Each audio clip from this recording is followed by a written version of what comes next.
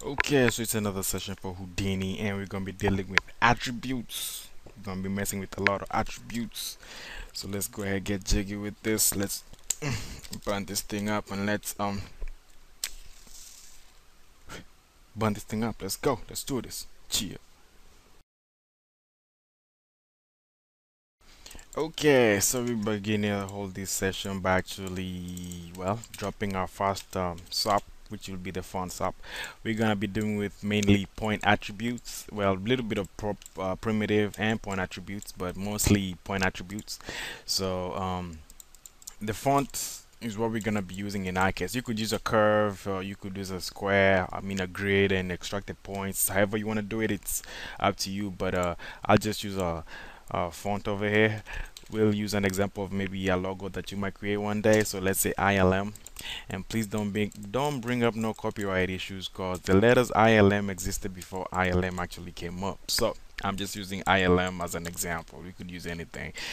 Now it's gonna be totally up to you how you want to do this. So I don't know, for one we're gonna need some extra nodes. Well, I'm gonna just begin by dropping a transform so you can flip this thing up. I wanna make it kind of like rotating the X over here to -90 to make it lie flat. And I think I'm gonna go back over here and increase the scale from over here, making something bigger, and probably increase the spacing in between them by increasing the kerning over here, the kerning in X. Then, well, I'm gonna go ahead and drop in my grid as of right now, which is gonna, oops, I got caps lock on, that's why it's not popping up. Grid, okay, and well, it's gonna be just as big. So well, I'm gonna just probably increase the grid size a little bit. I'll probably reduce the font size a little bit. I'm gonna just okay, so that should probably be good. Now on the transform still, I'm gonna make my font go a little bit higher up. And since we're gonna be extracting data out of as a curve data, on the font over here, I'm actually let it output primitive type as Bezier only. That means it's just like curves. So if you actually look on the, if you move the mouse click, you can see you have three Bezier curves, which is the ILM logo over there. Now to get the samples, we're gonna resample the whole curve. If I put on the point display over here, you can see that curves are really not, they don't have any points in between. We need some point data in between that. So if you do a resample, you get the points all in between, and that's actually what you want. And the closer you have the points, the better the resolution. So you might want to reduce this to something decent. So probably something like that. So I mean, Houdini being procedural, you really don't have to worry about how the end result is gonna be as of right now, but you can pre-plan, because you know the more points you have, the better detail you have, as you'll come to see later on as we go. Now we're gonna be creating a pop network in a little bit. So actually we're gonna go ahead and drop in the pop net, and well, we're gonna need a collision grid eventually, I know that. So I'm gonna go ahead and plug in the grid into the first port over here, and I'll plug in the resample to the second port over here. I'm gonna dive inside by double clicking, and we're gonna drop in our fast pop, which is the source node, or source pop, and we're gonna be using points order. Is okay. We're gonna use the second context geometry, and well, while the logo might work out for you like this, well, it's not really gonna do for us. So we're gonna actually, for one, we're gonna birth all the points at the same time. So we're gonna use an expression over here, which is a $FF is equals to 1. So that way all the points get birthed at the very same frame, right? And well, you don't want constant activation on, so you want constant activation 0 and birth rate 0. So now you have actually no points being born after that. So what you need to use over here under the impulse birth rate, impulse means on the very boom get-go how many points are gonna be born. Now you can say 50, and you can see where the points are at. Oh, that's 450 in our case. And well, you can go ahead increasing the number till you get what the, you know, where the point number should be.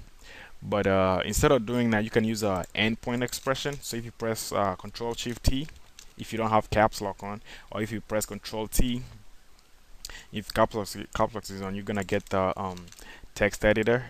And over here, if you type in X help for n points, you get the number. It actually queries the number of points on a string surface node, which in our case, you want to query the number of points in which the ILM logo has. So you can use that, or you can use a simple expression, which is actually the $MPT. That will work the same way. It'll give up the same number. So in our case, we get 1237 points, which is the same number of points which you have right here on the resample node, which is the one coming in right into the popnet. Okay, so that's what we're gonna be doing. And the attributes over here, you can, you got a lot of stuff that you can bring in, but in our case, we're gonna be playing with this. It's called mass.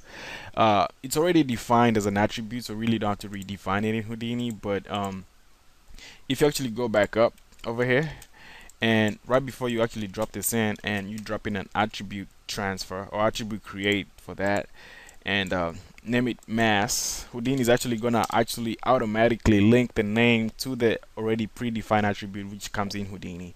Now the mass, you can play around with the mass, or just, come up with different numbers, but in our case, Houdini got point numbers. If you actually look at them, it's now assuming depending on how you want to create the effect, I really can't say, but in our case, this is what we're gonna be going for. We're gonna use the point numbers as the mass. So you can say the $PT is equals to the point number, and if you divide that, in our case, this will actually work to our kind of effect. It's gonna pretty much normalize everything from 0 to 1 depending on how many number of points that you have. In our case, 1237. So it's gonna normalize the whole point masses for all the points.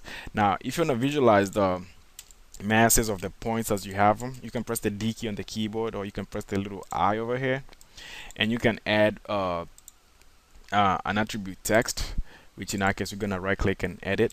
And for one, I'm gonna go ahead and delete this guy. I don't know where he came from. I probably had another session running. Now then I'm gonna name this guy. You can name him anything, so you can name him Viz my mass, but over here you have to name the attribute exactly the way you named it over here. So you can actually copy that and just paste it. And if I can actually copy it and paste it, can I even do that? Copy, paste it. Good. Alright, color not really, accept, and Viz my mass, and close. Now our mass, as you can see, goes from 0 point something to almost 1 wherever the endpoint is. As you can see, there's the 0 point, you can see it goes almost to 1 right about here, I guess, and this is the endpoint. So almost close to 1. So it's normalized everything from 0 to 1 pretty much using the logo. And you can see you can also create effects with this. How you think about that? Anyway, now you can actually increase this, so you can multiply this. You can put the whole thing in brackets and multiply it by 2 or 3, whichever number you feel like, if that's okay. And then we can start visualizing my mass. Now you got the popnet running. You're gonna go ahead, dive inside, and we're gonna give it a collision.